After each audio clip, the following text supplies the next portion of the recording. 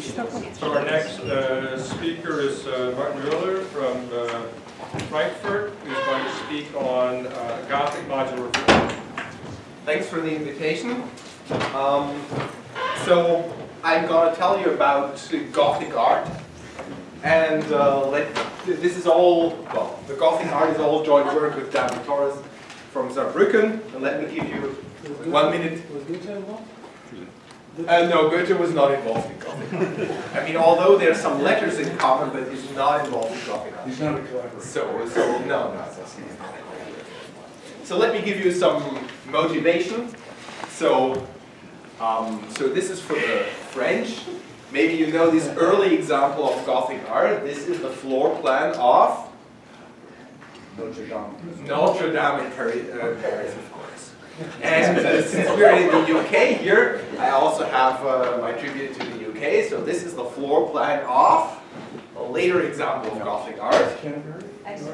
No. No. Is it Westminster? This is Westminster. All credits in Saul. A contemporary example of Gothic art. This is the floor plan of. Is this McMullen? Yeah. Saul is really great. So this is what I'm actually be talking about in the next hour. So there is the Gothic locus, which I'm going to define right on the next slide. And there's a bunch of Teichmuller curves. So I want to come back to Teichmuller curves, the geometry of the Teichmuller curves in this locus. And there are a bunch of things that will be similar to what has happened in the other series of low genus Teichmuller curves. And there are some new phenomena that I want to tell you about. So this is a mouthful after that recreational beginning. So let's see what the Gothic locus is. The Gothic locus is a set of translation surfaces in genus 4, M4, the moduli space of genus 4 surfaces. It comes with a holomorphic 1 form that has 3 double zeros, and along with it you can define 3 marked points. You can forget about them, but it's convenient to have them from the very beginning in the picture. 3 marked points, zeros of order 0. So the 3 double zeros are called Zi, I from 1 to 3, and the marked points are called Pi. And that comes with a bunch of extra conditions. Namely, first of all, there is an involution which is called J. So if my surface is X, there is an involution J that acts on the surface X. And if I can take the quotient, mod J, I end up with the surface A, with the genus of A being 1. This is an elliptic curve. One condition, or 2 conditions are that the form omega is an eigenform for the action of J, and it's in the -1 eigenspace. So you could phrase it differently. Omega squared is a pullback of a quadratic differential that lives down here on that curve. And the zeros and the marked points are just the fixed points of that involution J. And there is a second map to an elliptic curve that I want to call B, J of B. And whereas this one, this is a Galois cover, and the Galois automorphism being given by J, this one is for a typical surface not Galois. This is not Galois in general. And this map is 2 to 1. After all, this is the quotient map by involution. And that map is to be 3 to 1. And there's a few more conditions that are not that important. I mean, I'm reading the last one. There's an elliptic involution, a J elliptic down here for any elliptic curve with respect to this appropriately chosen base point. And the map is odd, so there is a compatibility between applying J up here and going down in the elliptic involution first, which is the last symbols of that thing. But one thing is, which is important is that the 3 zeros of the holomorphic 1 form go to a single point here. Pi is just just a holomorphic map? It's a holomorphic map. It's a holomorphic. All these are I mean, I'm a complex geometer, so everything is here on the blackboard is holomorphic maps between whatever kind of objects, unless stated otherwise. But it's not flat. It doesn't present the transition. It does not. There is the omega is a pullback of the quadratic differential here, but there is no differential here that you could pull back to give. Okay. This is the Gothic locus, and let me remind you some of the facts and the reason why Mukamel, McMullen, right, introduced the locus. It's a closed irreducible variety of dimension 4, locally defined by a real linear equation in period coordinates. So it's one of those exceptional SL2R invariant manifolds, and that's why it's interesting to Teichmuller Dynamics. And it has a friend, a funny friend, in the moduli space of genus 1 surfaces where you retain 3 mark points, which happens to be a totally geodesic surface, a totally geodesic complex two-dimensional object. That won't be important in that thing, but it was one of their additional striking findings along with that Gothic locus. What will be important is that the Gothic locus is like the minimal stratum in genus 2. Like the minimal stratum means I'm repeating a bunch of obvious conditions. It has complex dimension 4, just to count. It has rank 2. It's a rank 2 manifold in the sense that the dimension of the tangent space to that manifold in absolute period coordinates is 2 times 2. I mean, the rank is half the dimension of the tangent space to the manifold in absolute period coordinates. And like the minimal stratum in genus 2, the Gothic locus has rank 2, and it's defined by Q linear equations that I might be showing you on a later slide for the moment. Just the stratum is defined over Q, or the Gothic locus is defined over Q? Well, both are. But I mean, for the stratum, that's not much of a condition because it means it's defined in the whole space by being the point being a double zero. Well, your previous slide you said it was that far. The previous slide. Well, that's the usual terminology confusion. Whether you want them to call them affine manifolds or linear manifolds. They're kind of by linear equations. But there's the question if you a little bit the defining field on the previous slide. Oh, the defining field is Q, and on the previous slide it said nothing about the defining field. Oh, okay. There shouldn't be any contradiction. It's defined over Q.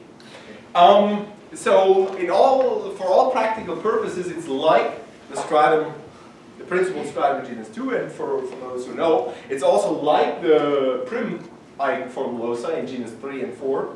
But there's numerical invariants that behave differently, and that's something that has puzzled us for quite a while. That's what I'm going to tell you. So I don't want to analyze the Gothic locus in total. I want to analyze the Teichmuller curves in that Gothic locus. And for a manifold with the conditions as in the previous slide, dimension 4, rank 2, defined over Q, there's a canonical procedure to find an infinite collection of Teichmuller curves.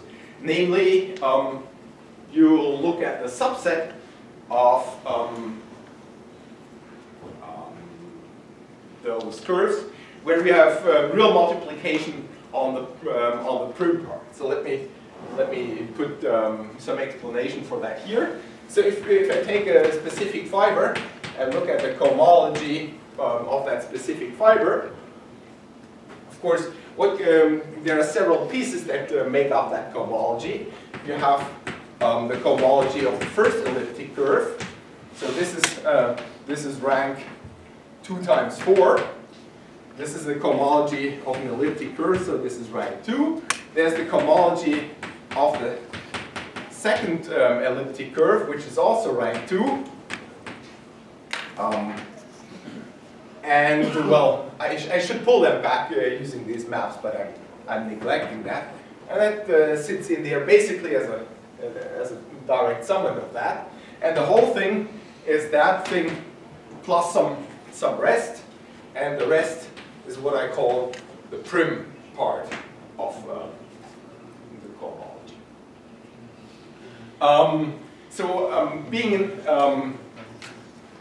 So the holomorphic one form, the real and imaginary part of the holomorphic one form that is defining the locus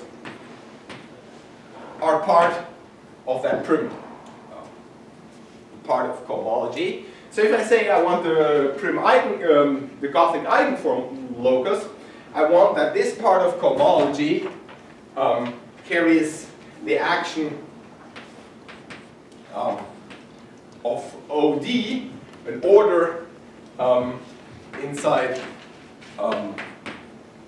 some quadratic field pure joint square root of D for some positive D. That's what it means to be real multiplication. And it's a pretty standard procedure that we have seen in genus 2 and in the prim cases, that those loci of eigenforms under the condition before are union of Teichmuller curves. So what are these Teichmuller curves? How do those Teichmuller curves look like? One further remark that makes the construction here interesting is that these are indeed primitive Teichmuller curves. They don't arise from covering constructions. If D is not a square, if D is a square, they're just orthogamies. And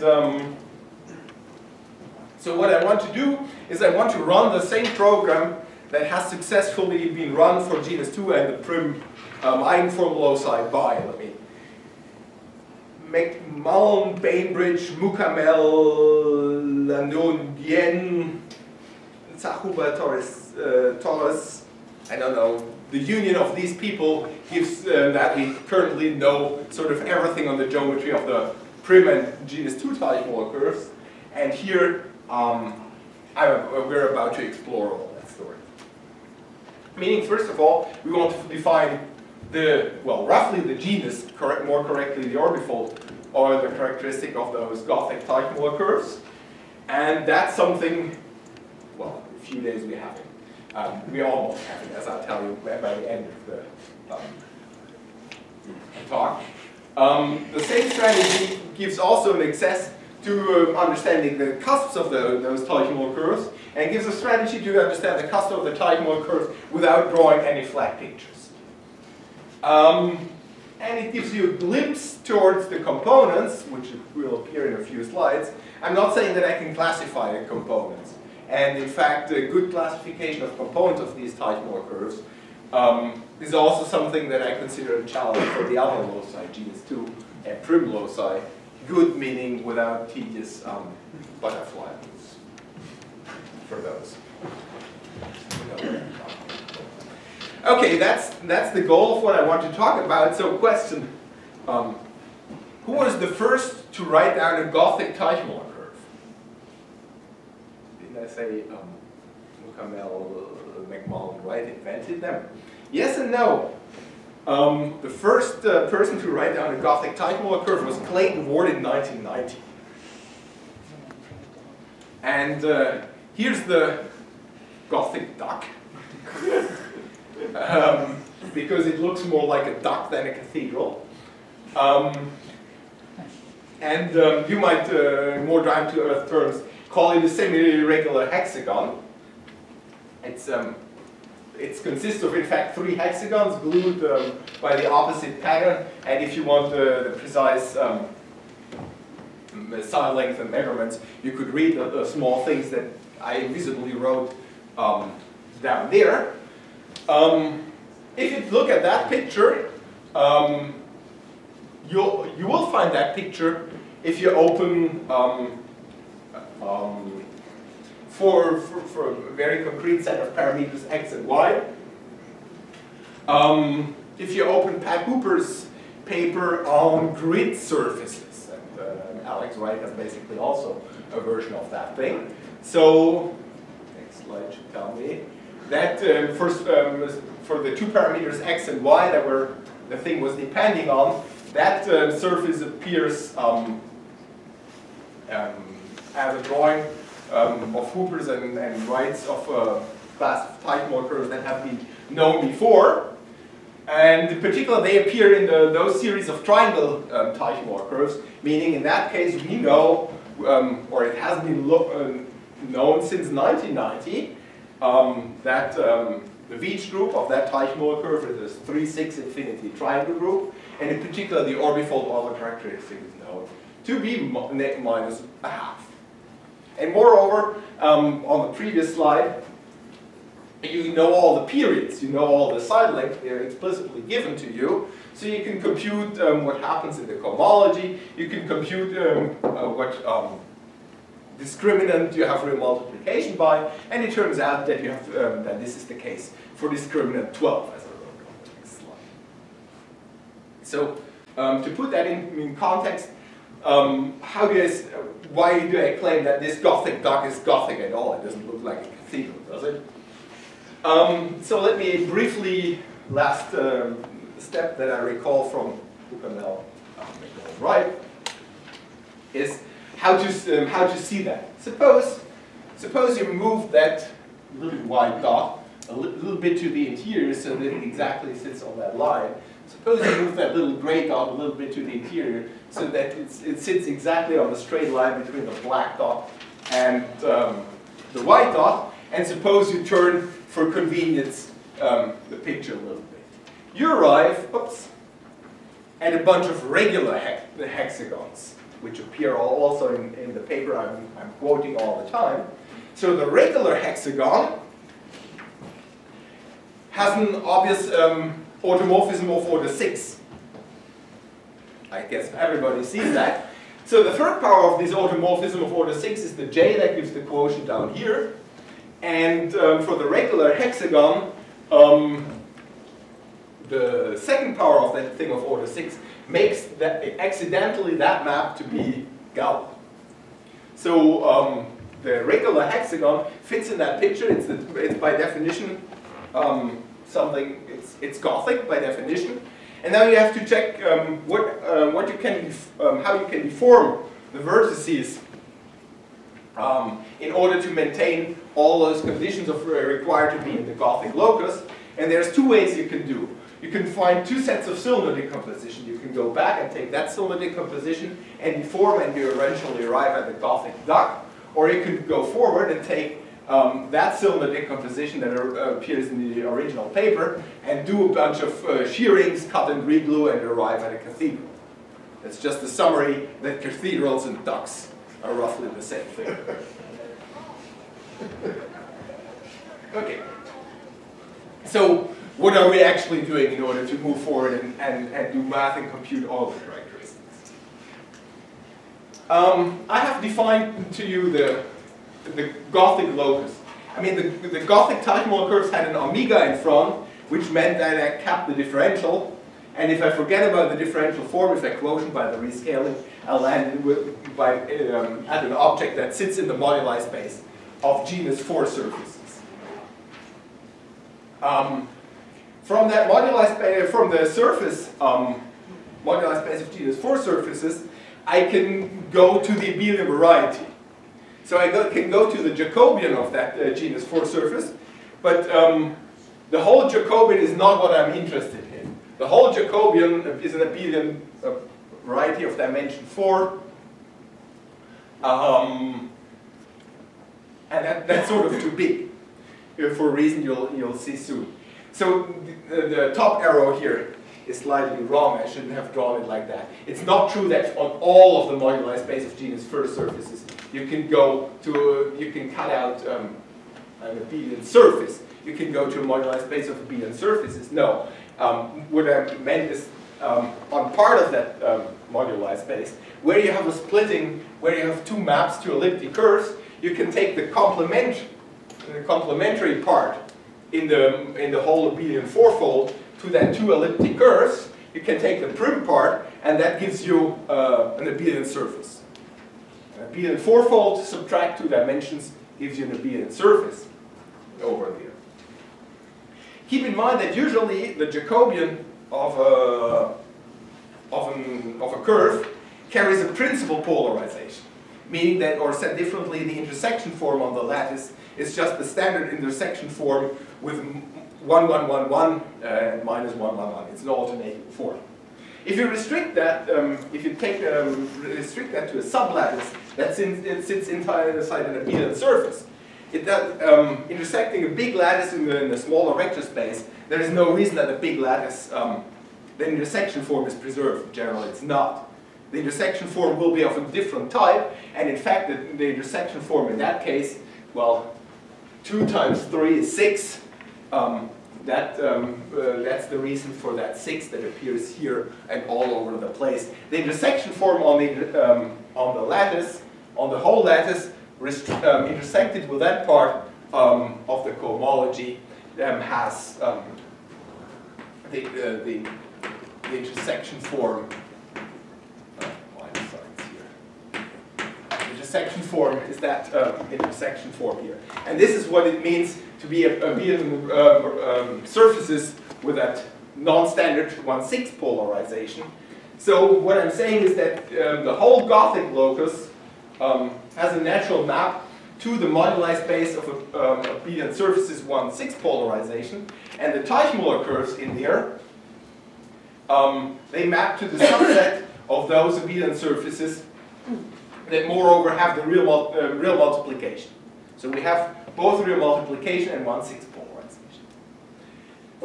Let's count dimensions in order to see the method or what we're doing. This moduli spaces of abelian surfaces with real multiplication, they are Hilbert modular surfaces. They are 2-dimensional. So that object is 2-dimensional. That object is 3-dimensional. That object is big dimensional, and you should forget about it. And the Teichmüller curves are, of course, curves. So that thing is 2-dimensional, 1-dimension, codimension 1. Here, that lower arrow is codimension 1. So the main question is, who is cutting out those Gothic Teichmüller curves in the ambient Hilbert modular surfaces, loci of real multiplication? And once we have found who's cutting out those things, we're pretty close to understanding the argument. The slide comment on the number of components that I want to make is here at that stage. So what is the Hilbert modular surface? Aha, here in that audience I have to be very careful. H2 is 2 copies of hyperbolic of the upper half plane. So I think for quite a lot of people in the audience, I should have to write that as H2 squared, right? So but I'm a complex geometer, so for me, H is just the upper half plane. So Hilbert modular surfaces are the upper half plane quotient by something like SL2 of OD, but something like, it has to be taken with a grain of salt. So in order to get Hilbert modular surfaces that parameterize abelian varieties with 1/6 polarization, the correct thing is, usually you would have OD dual plus OD, but no, here it's not OD, it's B. It's some fractional OD ideal of norm 6. For those, yeah. I have a question with the last slide. The map from the Gothic locus to A216, what's the degree of it?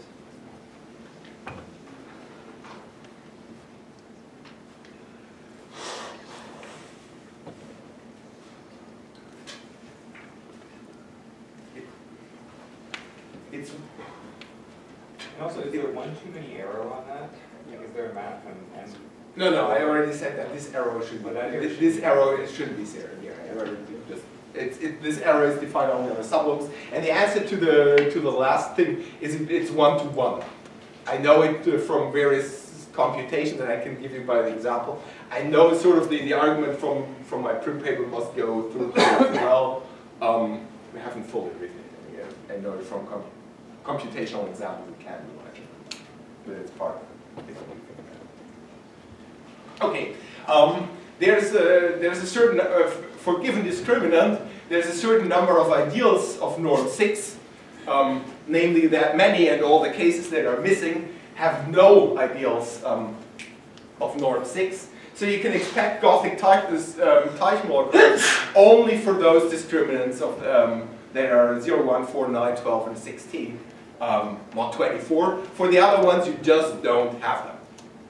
And for those, you definitely have, with exceptions in very low discriminant potentially, you have at least 1, 4, 2, 2, 1, 2 components. I'm not saying that I'm classifying components because still in each of these Hilbert modular surfaces the thing could be further reducible. This has never appeared so far in the loci we know, prim and genus too.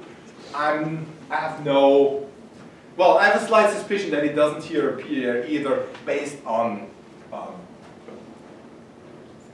testing, probing with Ronan's program that computes each terms. But this is a lower bound on the number of components? This is a lower bound on the number of components if the whole thing is not empty, which it is for fun. Okay, so here's the main theorem. It says first attempt, for some reason we'll discover in a moment. So the main theorem is that there is a Hilbert modular form that I call script GD, it's the Gothic Hilbert modular form, of weight 1, 3, whose vanishing locus is the Gothic Teichmuller curve GD. Of course, the Hilbert modular form lives on, is a function on the upper half plane. So the vanishing locus of such a Hilbert modular form, so if you divide by the Hilbert modular group SL of OD check plus B, you arrive at a Hilbert modular surface with 1/6 polarization, and the function GD is a function with the complex numbers on the uniformization of a Hilbert modular surface. But by the transformation law that's explicitly written to you here, the locus, the vanishing locus of a Hilbert modular form is a well-defined subset of that Hilbert modular surface. And if I say the Gothic Teichmuller curve is that vanishing locus, of course I mean the image of the Gothic Teichmuller curve in that Hilbert modular surface by the diagram before. So Hilbert modular form, the weight of a Hilbert modular form has 2 parameters, 1 and 3. Formally in the definition they appear as the exponent. Here you see a very tiny 1, and here you see a 3. So that's what it means to be a modular form of weight 1, 3. So why is that good? So using that theorem, you can compute the Euler characteristic. Namely, you just integrate over the set, over the vanishing locus. The Gothic Teichmuller curve is the vanishing locus of the Gothic modular form, so you integrate the first eigenform along that vanishing locus. So that equality is basically a translation of the fact that Teichmuller curves are Kobayashi geodesic, that they are always transverse to one of the foliations of the Hilbert modular surface, that the canonically associated subsystem moves at full speed. That's what's behind that equality sign. And that first step, the left equality, has been, well, it's Matt's Bainbridge's thesis, who has brought up that equality for the first time. And integrating that integration of the canonical bundle against the vanishing locus of a modular form is standard techniques. The 3 that appears here in the numerator is the second component of the entry weight. So that 3 is the same as this 3. And what I said is asymmetric because the whole situation is asymmetric because here I'm integrating against the first eigenform. That's the usual asymmetry of Teichmuller geodesic flow that is a preferred eigenform. Okay, and the volumes of those Hilbert modular surfaces, although they're a bit non-standard, it's straightforward to compute them. So for example, for the discriminant 12 we had been looking at before, the Gothic duct, The Euler characteristic of the Hilbert modular surface is a third. So if I compute that thing, the Euler characteristic of the Gothic Teichmuller coefficient 12 is -1/2. We've seen that -1/2 for the T37 for the Gothic duck. Checks out. Let's go home. Well, if you're a physicist. No, didn't want to complain about physicists. It's just I know, it's just one example. As you see, I'm making fun of myself because that's the example we were stuck at for quite a while. Let's move on with the consequences of that. The whole thing has consequences. Let's go turn to dynamics for the Lyapunov spectrum. Let me recap what the Lyapunov spectrum means. So whenever the Lyapunov exponents for the Teichmüller geodesic flow measure the growth rates of cohomology classes when you move along the Teichmüller geodesic flow. So that system, we're in genus 4, so the cohomology has rank 8. So I have lambda 1 greater or equal to lambda 2, in fact greater or equal to lambda 3, greater or equal to lambda 4, and then the negatives. Whenever your whole cohomology splits over the whole family into pieces, you can have the Lyapunov exponents also arise from those splitting pieces. So you have one Lyapunov exponent that stems from here, and let me call that Lyapunov exponent lambda A. So the lambda A is one of those, but I don't know which. I don't know if it's, well, it's certainly not the biggest one, because the biggest one comes from the canonical system, so lambda 1 is the one that sits in here, but I don't know if lambda A is lambda 2, lambda 3, or lambda 4. Martin, just a question. Why is it clear that it's the same for invariant as invariant?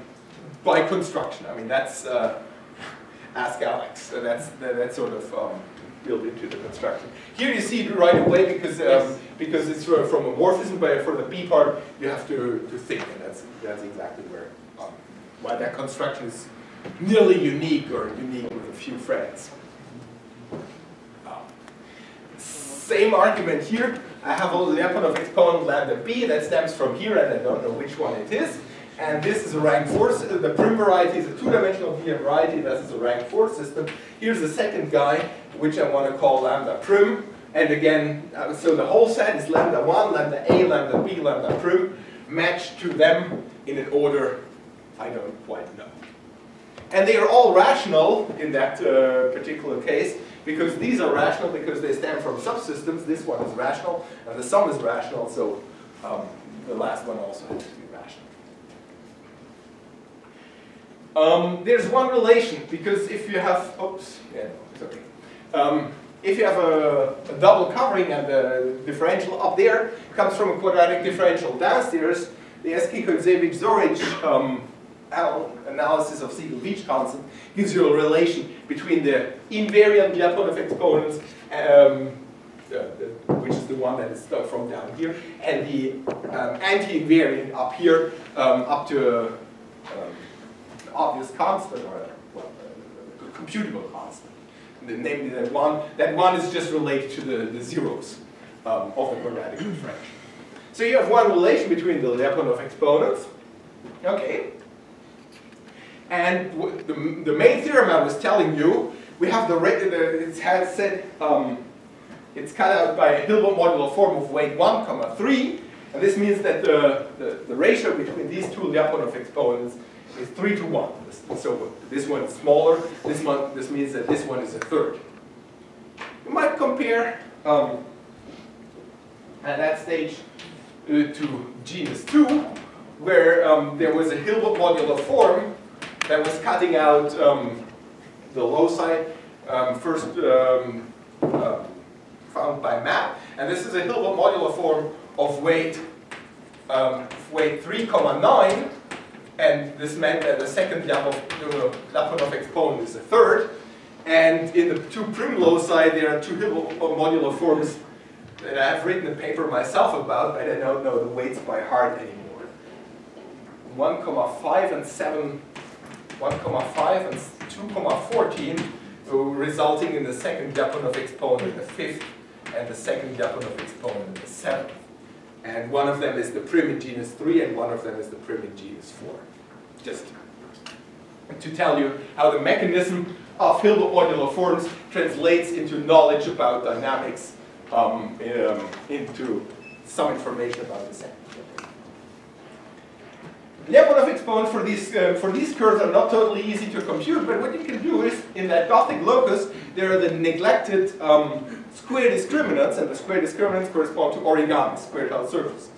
And for the square-tiled surfaces, you can take a Sage program. I think I have to thank Vincent for having assembled that Sage program. You just open it, you code a cathedral, an origami cathedral, and you let it at least approximately compute the individual Lyapunov exponents. And what you get, is that table. Okay, you do it for d equals 28, for 32, and in some cases, like 60, the sum of Lyapunov exponents can be computed exactly. That's why you see here an exact rational number, rather than approximation of which only 3 digits are correct. You stare at those examples, and you see a bunch of numbers. Okay. Now keep in mind that there's a theorem by Eskin, Bonatti, Wilkinson that tells us that when you have a sequence of Teichmuller curves converging, that sequence of Teichmuller curves equidistributes in the stratum. And in that situation, the individual Lyapunov exponents converge to something. So if these numbers converge, they have to converge something. And if for my whole family of Gothic Teichmuller curves, I claimed to you a few slides back that the prim Lyapunov exponent is always a third. Whom do you think? Lambda 2, lambda 3, or lambda 4? Who is going to converge to a third? None. I agree with you. This requires a backup. So this requires a backup that makes the whole thing. Erase the second sentence. This sentence is not there. You don't see this sentence. This sentence is not there. So what is the corrected version of the theorem is that the Hilbert modular surface, the Hilbert modular form GD, the Gothic modular form, cuts out the Teichmuller curve, but it unfortunately cuts out also spurious components. And the fortunate thing is that these spurious components are somehow under control. We don't fully understand the picture yet, but these spurious components are a union of Shimura curves, or Hilbert cycle, same name for the two different names for the same objects, and for them the second Lyapunov exponent is known. The ratio of the intersection numbers between the two foliation classes is known. So once we have completely figured out which Shimura curves, for a given D are being spuriously contained in the vanishing locus of the Gothic modular form, we will be able to remove that contribution from the Euler characteristic, and we'll also be able to compute exactly the Lyapunov exponents. And for those where we already have numerical data, things fortunately match with that table. So that containment is not strict for D equals 12, as we have seen with the Gothic duck example. And I would guess it's probably strict with very few exceptions, like D equals 12, 40, and probably 1 or 2 more. It can't be, the containment has to be strict. I know that the containment is strict for all but finite remaining D, as a consequence of the Lyapunov. Okay, so that's the overall picture. So let me pass to an explanation of how we're actually proving that, and So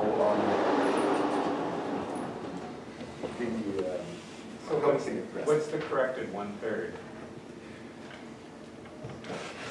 I don't know the full formula.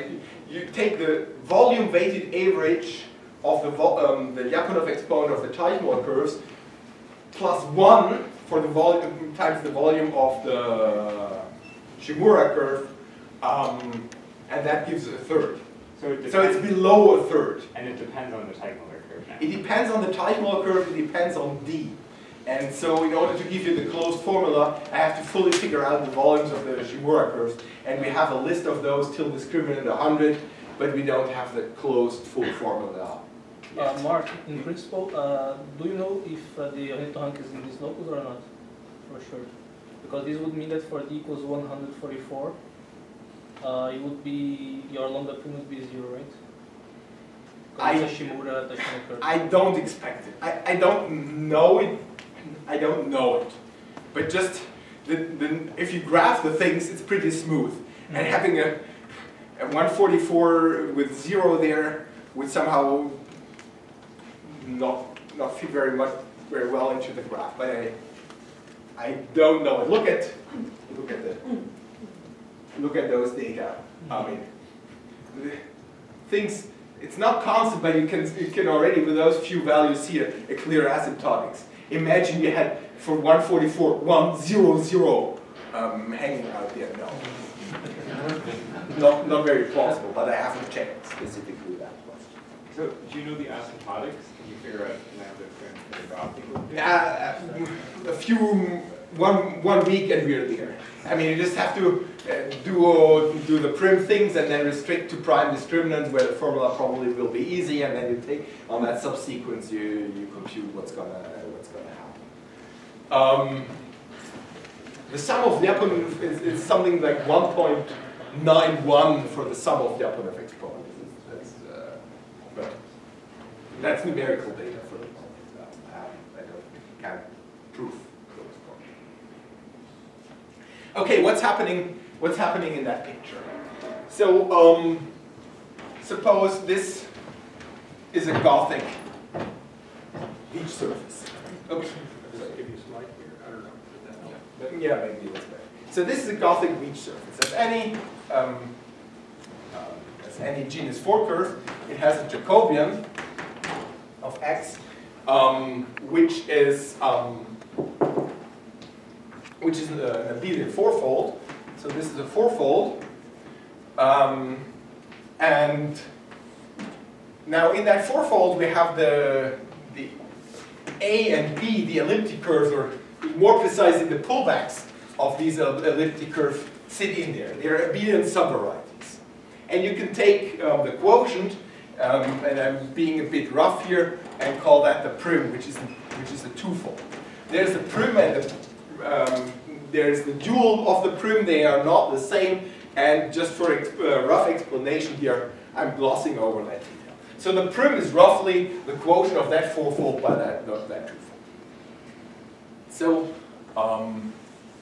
you can consider the image of that curve on a composition map in that prim, and this map is called the Abel prim map.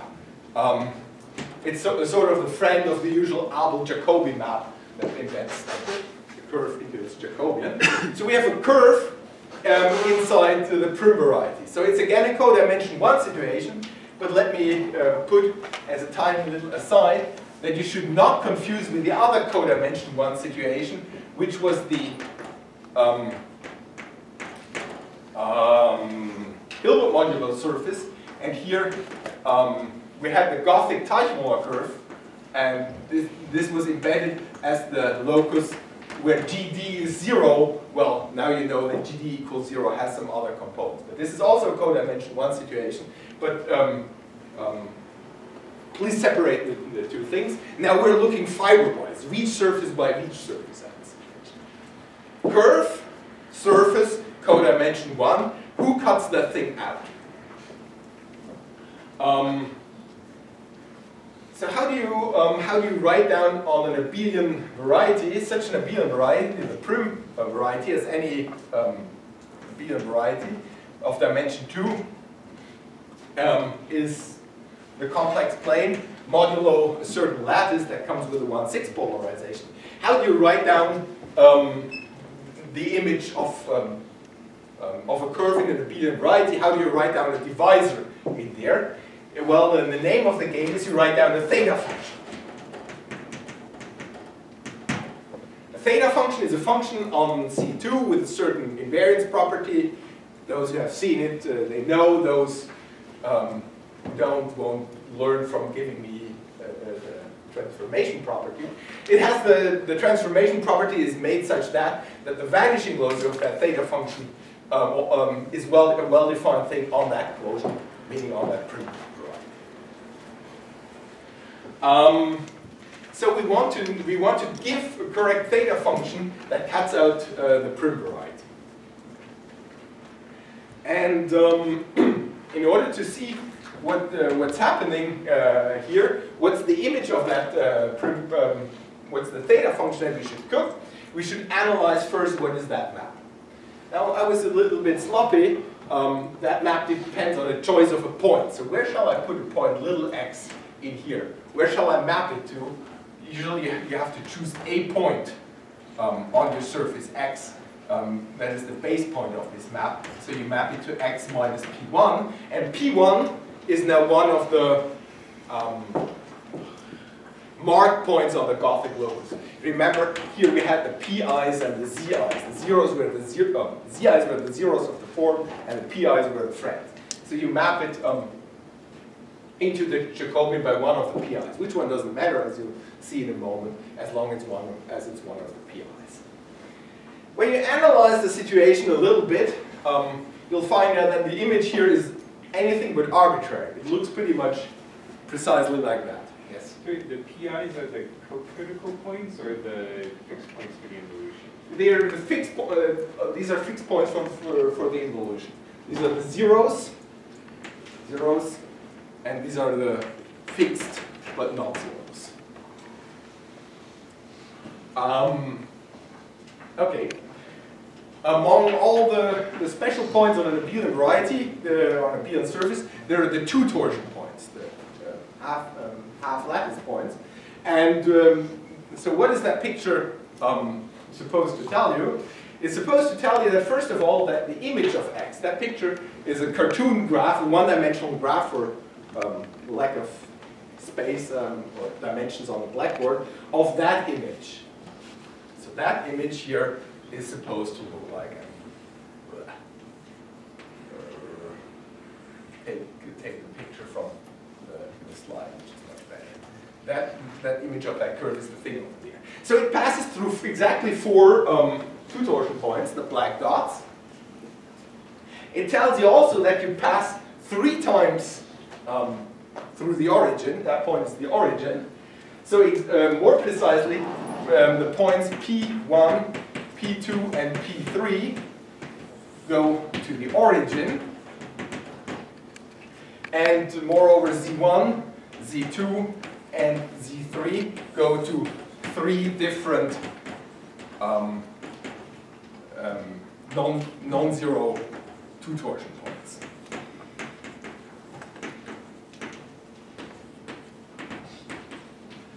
So those points I should have written a name. This is maybe the image of Z1, Z2, Z3. And if you look carefully at that picture, at these points the curve has a horizontal tangent. Horizontal tangent means that if you're on that abelian variety, you take the differential form d, well, the coordinates, let's put them u1 and u2. If you take du1, horizontal tangent means that du1 has a double zero on these points. So that's a summary of what you get from analyzing the situation. If you're on the Gothic, then the image of Abel Prim looks like that. Last step is sort of to come back and describe the Gothic locus. You have to cook up what happens at the Gothic locus. So you have to construct theta functions that do exactly that thing. Now Alex always tells me that SL2 are invariant loci and Teichmuller curves arise due to a miracle in dimensions. And he and the three authors of that paper have their version of explaining the miracle of dimensions. And I have sort of the miracle of counting dimensions. Let me tell you. So how many theta functions are there? Remember, that thing is 1/6 polarized. And so this roughly means that we have 6 theta functions, a 6-dimensional space of theta functions available. But we want the thing to be compatible with the involution J, which means that we want odd theta functions. So we have a 4-dimensional space of odd theta functions. 4-dimensional space is, you can pick your favorite linear combination of the basis elements and find the theta function that is supposed to cut out that thing over there. 4-dimensional space means, multiplying the theta function by 5 just by a constant doesn't change anything. So you have 3 wishes. That's what that means. You have 3 wishes to fulfill all that stuff. Okay. This is an odd theta function, so it automatically goes through those points. So you want it to go to triply through that point. Triply through that point means that the horizontal and the vertical derivative at that point are 0. So the first wish is that the horizontal derivative of the theta function at 0 vanishes, and the vertical derivative, the vertical and the horizontal derivative at 0 vanish. 2 wishes go. The triply vanishing then follows from off. Let's do that on the right. Then you want that the horizontal derivative of the theta function at the point mu is 0. 3rd wish gone. But we only had 3 wishes. So that's best we can do for a generic point of the Hilbert modular surface. For a generic point of the Hilbert modular surface, we have a 4-dimensional space, 3 wishes, and we can arrange that the vanishing locus of our theta function goes triply through that point and has a horizontal tangent like that. Meaning for generic, for a generic point, we can make the theta function look like that. So, but we still have 2 more conditions to be satisfied. We need the thing to be horizontal here and have a horizontal tangent here. So of course we can now say that we want the derivative of the theta function to be 0 at the point lambda. But the question is, what happens with the derivative at the point lambda plus mu, that point over there? So roughly we have 5 conditions in order to be satisfied, in order to cut out the prim image. The first 3 are given by an appropriate, correspond to choosing uniquely and appropriately the thing in that space. The 4th condition, well, that's the condition you can impose by saying, okay, I have a codimension 1 condition on my Hilbert modular surface, let's impose that condition. And then I can, then if I'm on that codimension 1 subvariety, then that condition holds. And there's a miracle due to properties of theta functions and their behavior at 2 torsion points, that if you get closer to the Gothic locus, it looks like that, and if you get even closer, and if you're there, the one tangent implies the other tangent. So that condition in the presence of the other ones already implies that condition, so that condition automatically checks and makes the dimension miracle on the Gothic locus. And I think that's what I have to say there.